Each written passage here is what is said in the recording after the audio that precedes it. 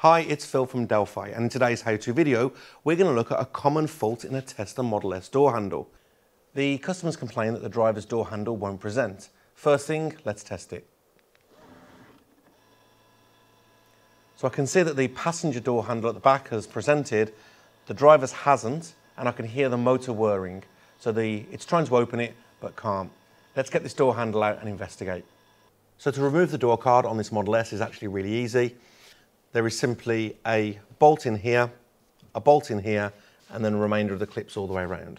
It's worth noting that you don't need to be high voltage qualified to work on this door. It's a common misconception that we see on various online forums. We've just now got a run of perimeter clips. We simply start at the bottom using a plastic trim tool, pop them out, and then remove the door card. So the door card's back. We've now just got to disconnect all of the wiring. This car also has the optional ambient lighting pack, so you'll see a couple of extra wires. So let's just go around, disconnect each one of these, and then we can move the door car out. Right, we're going to remove the perimeter of Torx bits, remove this panel, and that allows us to gain access to pull the door handle through this gap.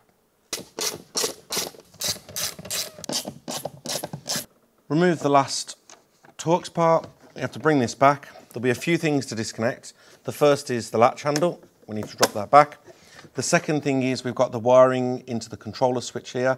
So we'll have to drop this down, push this through, and it'll allow us then, we don't need to remove this completely, but it'll allow us then to bring this down to give us access to the glass and the handle. So this part isn't mandatory, but honestly I found it makes your life a lot easier. So we're just going to remove this chrome trim here.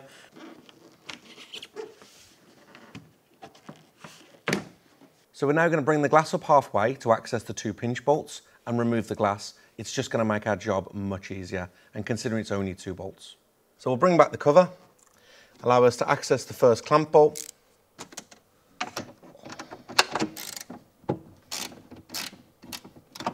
Now we only need to release it a little bit, we don't need to remove it fully. The clamp will release, same on the other side, and then we can lift the glass out. That side is a bolt clamp, this side is a push latch. So I'm going to push the latch in, an assistant then will just lift the glass out for me, and then we can place the glass in the boot. Remove this bar here and just move it over, giving you full access to remove the handle out. Remembering the handle's nice and chrome and we don't want to risk marking the customer's vehicle. So to do that, we remove the cover. Then it's top bolt here, bottom bolt, and then just slide the bar over. We've got the door handle out. Let's just inspect it and hopefully we can see what the issue is. So we can see from the handle, the two main failures is wiring and the paddle gear. I can see that if I bring that back, the paddle gear is actually broken. Very, very common. So what I need to do is get this paddle gear replaced out. To do that, we're just going to drop the motor off, drop this controller out of the way, and then on the back of the unit, we're going to undo these grub screws, slide this rod out and replace the gear. The 3 Torx bits, and these are T10s, holding the motor in place,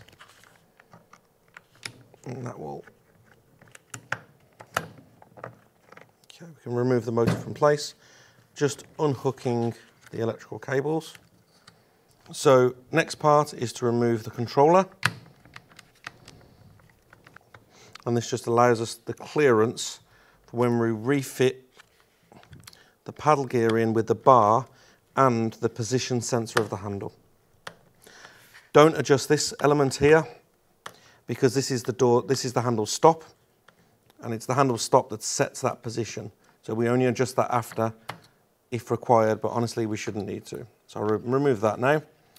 So we're okay to flip over, and we're ready now to slide this bar out. Now remember that we have springs on the other side, so we pull it out nice and slowly like this.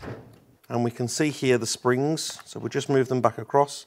And as we bring that out, we're just going to put our hands, or we use a pair of pliers here. So we bring that out.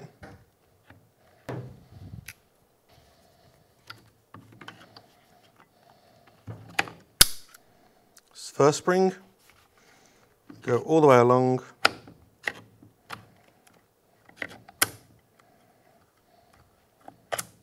Second spring. We remember which side the springs go. And now we can retract the bar fully out, and that allows us now to refit the brand new paddle gear. Bar all the way through, back through all the springs, and then we can refit it back together. So everything has been refitted.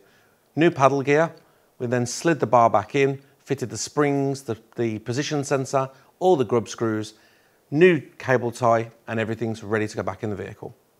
Now fitting is an exact reverse of removal, so let's get it in and check it works. So that's the job complete. The last thing is a final check of all the functionality. So the first thing is to make sure the door handle opens, press the fob, looks good. Always remember as well that these handles have a second pressure sensor inside, which can also be used to activate the door handle. Let's see that in action. Looks good. Thanks for watching. For more videos, then why not follow us on social media or visit the Masters of Motion online hub. And for more expert-led courses, then check out the Delphi Academy. See you next time.